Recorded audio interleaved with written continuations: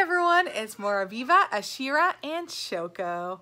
Today I'm going to be reading to you one of our favorite stories called The Mookster's Mitzvah Mishaps by Hannah Nesselbaum.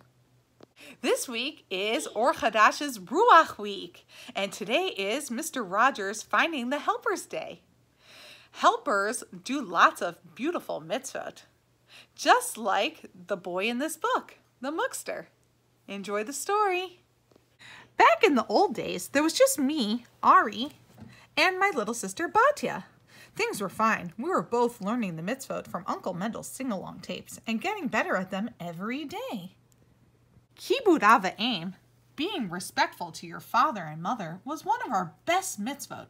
For example, we always tried very hard to keep Mommy from getting lonely. Mom!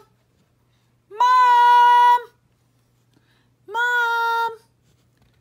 Mom, Ma, Mommy, Ema. And we were very careful to make sure that Daddy always got plenty of exercise. Another great mitzvah in our house was Hachnasat Orchim, welcoming guests. Come on in and play, we always said to all of our friends. And of course, we always remember to say the proper brachot before eating.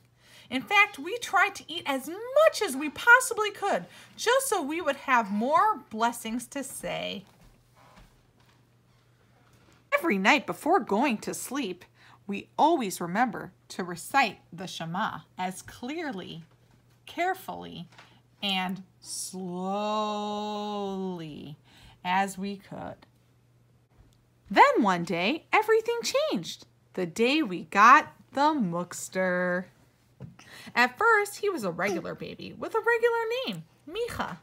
All he did back then was eat, sleep, cry, and get his yucky diapers changed. After a few days, my parents started calling him by funny nicknames. They said, "We want to see which one fits." They called him Mickey, then Mookie, then it became the Mookster, and it stayed. Pretty soon, the Mookster became very curious about the mitzvah Batya and I were doing. But he really couldn't do much until he learned how to walk. Since then, life has been just one mishap after another. The Mookster must have been listening when Mommy told me about Bal Tashchit, not wasting things. I guess he thought the food in our garbage pail was a big waste, so he decided to fix that. At the end of Shabbat, when we made Havdalah, we never realized the Mookster was paying such close attention until he tried to do it all by himself on Tuesday afternoon. One day, Daddy took the Mookster to the shul with him. That's where he learned the mitzvah of putting on tefillin. And he didn't waste any time to figure out how to do it all by himself. Chesed, doing nice things for other people, is one of the Mookster's favorite mitzvot. But somehow his chesed never really helps anyone.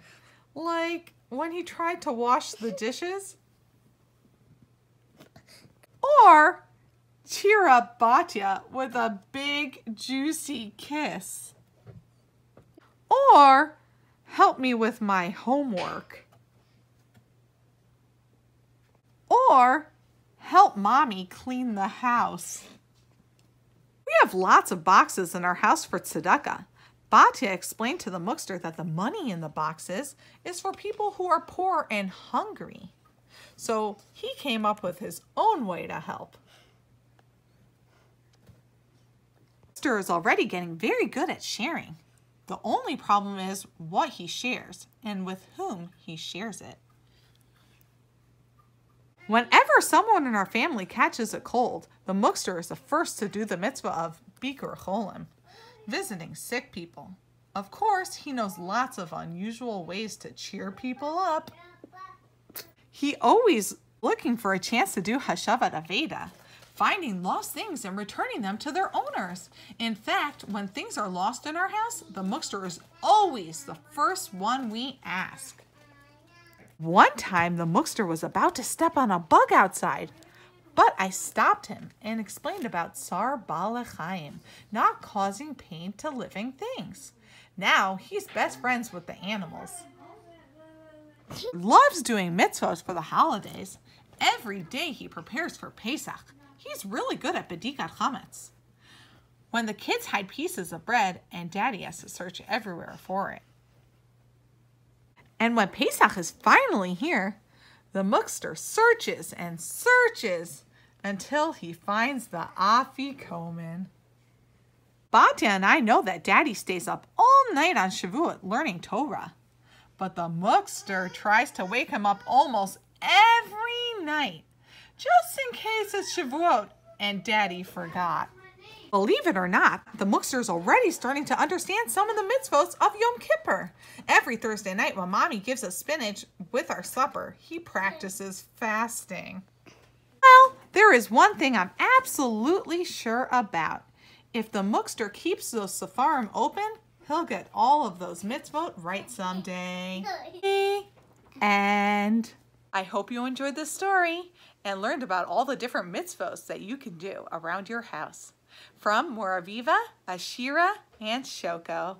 Have a great day. Bye. Bye.